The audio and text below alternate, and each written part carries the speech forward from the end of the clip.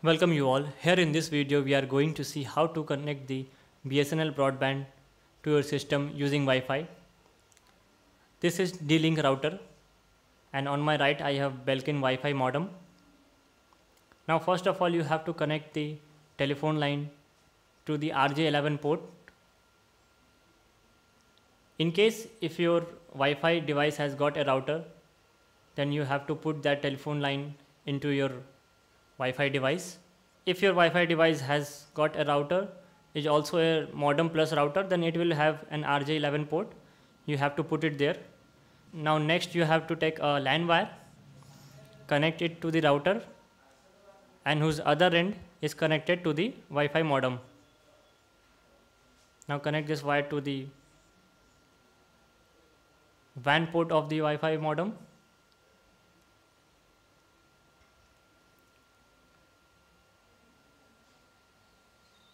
If your Wi-Fi has got a modem plus router, then it will have a RJ11 port in which you have to insert the telephone line.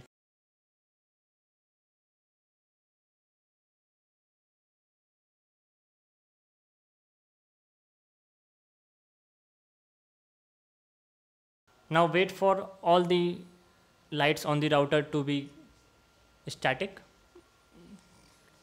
It should not blink. As here you can see. Now coming on the system, open the browser, get connected to the Wi-Fi. As here the system is connected to the Wi-Fi but there is no internet connection. You can see there yellow exclamation mark. Now on the browser type 192.168.1.1 and press enter. Now it will ask for user ID and password. Put admin in both. The user and ID and password might vary for your router, so check it online for the default ID and password. Now here you have to do the ADSL setup. Keep the connection IP version IP4 and the ADSL connection type is triple PoE. Now in the username and password you have to put the username given by the BSNL. In the username section you have to give your username, and in the password it is password generally, but if it is different, get the user ID and password from the BSNL office. Put the service name BSNL. Do not change rest of the setting. The only thing you need to change is VPI and VCI. Keep the VPI 0 and VCI 35.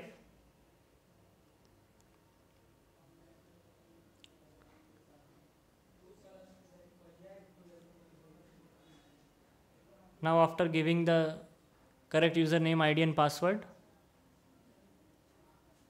save settings.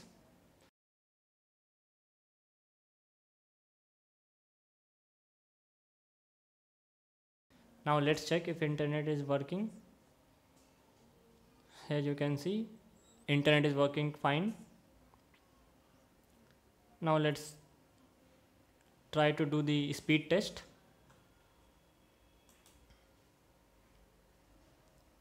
For that go to speedtest.net.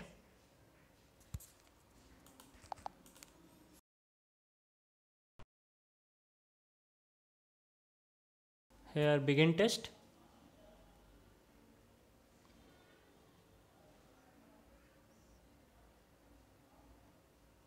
As you can see here, the download speed is 2.27 Mbps and upload speed is 0.71 Mbps. So that's it for this video. Thanks for watching. Have a great day.